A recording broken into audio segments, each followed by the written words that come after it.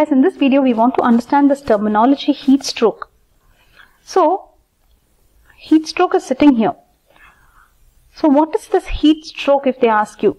It is coming under hyperthermia. That means your body, the controlling mechanism, everything is not changed, okay? Your body as such is not increasing your temperature. It's not caused because of you or your internal regulation centers. Basically, it is happening because of something external, like a heat stroke. So that is what is this hyperthermia. Under that only you have something called as heat stroke. Whenever they use this hyperpyrexia, pyrexia is because of change in thermoregulatory center. It is extreme fever. Okay. Fever which is very high, that is hyperpyrexia. In fever again, there will be change in thermoregulatory center. So did you understand now?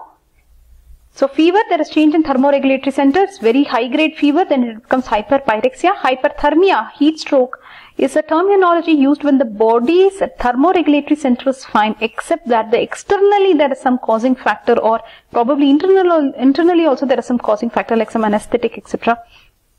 Or drug induced. Thyroid, because of thyroid, hyperthyroidism, pheochromocytoma, because of some other causes, that is hyperthermia. In this, we want to focus only on heat stroke. Okay. This is environmental cause. So, we are looking at heat related illness. Okay. In this video, we are looking only at heat stroke. So, whenever you go to a very hot condition, what you do, your body will try to acclimatize. That means this is some kind of a temporary change it will try to do. Right. It will try to stimulate sweat mechanism, increased sweat, so that it will try to cool your body down, isn't it? So, adequate replacement with salt and water they are suggesting, because sodium, etc. So, but they are saying only water intake you should avoid, because you will lose, it will become dilution and hyponatremia. So, you should take salt and water. Okay. Then, there are some terminologies that they are saying, as the temperature increases beyond 37, they are saying first you will be heat exhausted, then only you will get heat stroke. So, you can see the temperature, I think this is 35, 36, 37, 38, 39, 40. Somewhere around 39, right, 38, 39, this heat stroke is coming. When there is multiple organ failure, confusion, aggression, shock. Oh my God, this guy will be aggressive also. Multiple organ failure, confusion, aggression, shock. What are the things that can happen? Heat cramps can happen. Heat syncope, you can just faint out, right? Very similar to a vasovagal faint. So anyways, for this cramps, they are saying rehydration will help. That too you should give with rehydration salts, okay, not just water. They are saying that very clearly. Then exhaustion, we told you it is when it is 37 to 40. Actually, after 38, 39, it's actually heat stroke, right? But anyways, what are they saying? Prolonged exertion. So you will be exhausted, guys. Are you focusing? So you will see that there will be dehydration and there will be elevation of mild urea, sodium and hematocrit. Let's go with this. There will be dehydration, there is elevation of blood urea. So what treatment you will give? You will remove the patient from the heat environment. Then you will apply some cooling by some spraying, fanning, strip, spray, fan. So strip the person of those clothes but maintain the dignity. Then spray and then fan. Nice, right? Just to carry a nice cool spray when you are going to a hot location. Fluid losses you will replace with oral rehydration mixtures or intravenous isotonic saline. Isotonic saline, okay? So you can give up to 5 liters of positive fluid. 5 liters of fluid. Just like a burns case where they are giving so much fluid. Anyways, just a small thing that I said, nothing.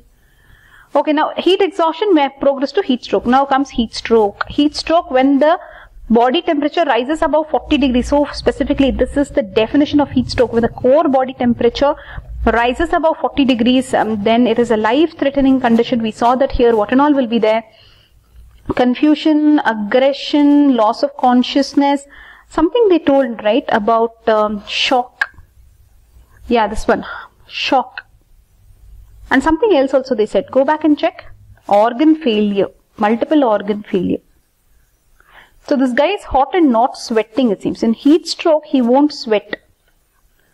Please highlight this. Not sweating. He's not sweating. See, he's totally dehydrated. He's not sweating. In heat exhaustion, he can sweat, but in heat stroke, he will not sweat. This is a life-threatening situation above 40 degree, but here they showed us below 40. Anyways, the skin's patient feels very hot. Yes, of course, we will say sweating is absent. This is very important point. There's failure of thermoregulatory mechanisms. There's no change, that's what we read, but there is failure here. It is not even able to manage. Failure. What can it do if the temperature is so high? Okay. So everything else you will say will happen. Shock will happen, failure, organ failure, right? Hepatic and renal failure, pulmonary edema, cerebral edema. What I don't understand is this guy is dehydrated. That's what they said, right? Didn't they say the patient is dehydrated? Hypovolemic shock.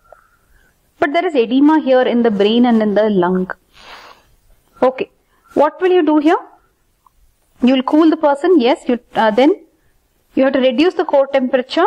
So that's what they said, right? Oh, there also they said strip, spray, fan. But exactly here what will you do? You will resuscitate. Okay. So you have to give crystalloids. Fluids you should give. But actually here they are saying that you should not give potassium containing. So you should not give ringer lactate. You can give normal saline, looks like. Okay. So crystalloids is normal saline, ringer lactate, but you won't give ringer lactate. Remember, you will give normal saline because ringer lactate has potassium. Dextrose also you can give. Dextrose also has crystalloid only, right? Because this guy can have hypoglycemia. Okay. Then routine blood checkup and biochemistry you do. Okay. Just check how his liver is functioning, how coagulation is happening, etc., etc. Then you can, after managing an emergency, you can put them in ICU and manage them. Okay. So basically this is an emergency because it is organ failure, etc., etc. More than 40 degree temperature, imagine, right? Later they can have an onset of rhabdomyolysis, renal damage. So after treatment you have to still continue and check them for these complications. Okay. Did you understand, guys? So let's understand this heat stroke. Basically because of excess heat, hyperthermia, the body temperature rises above 40 degree means it is heat stroke. This is life-threatening condition. After heat exhaustion comes heat stroke, remember. In this case, there will be no sweating also. There is hot and no sweating. Often sweating is absent. In heat exhaustion, still sweating will be there. This is the next level where there is no sweating. So this person will have multi-organ failure, confusion, aggression, etc. And he'll have failure of thermoregulatory mechanism. He just cannot now anymore regulate his body temperature. He'll have shock, hypovolemic shock. So that is why the treatment here is fluid. But though there is hypovolemia, he has edema. So looks like everything went out of the bloodstream and it has gone here. Cerebral edema, pulmonary edema, he can have lot of organ failure. Rhabdomyolysis he can have as a delayed complication also, they said, right? Then what treatment you will give? You will cool this person, you will resuscitate, airway, breathing, circulation, etc. You will remove him from that scene. Fluid resuscitation, you can give saline, dextrose, all these you can give. But don't give ringer lactate because it has potassium, okay? Then you will just do routine blood checkup, everything. This is an emergency, remember, and then after emergency care, move that person to ICU. Then you will wait and just check if this guy is going into rhabdomyolysis, renal damage, etc. and help the person, okay? That's it for now. Bye-bye.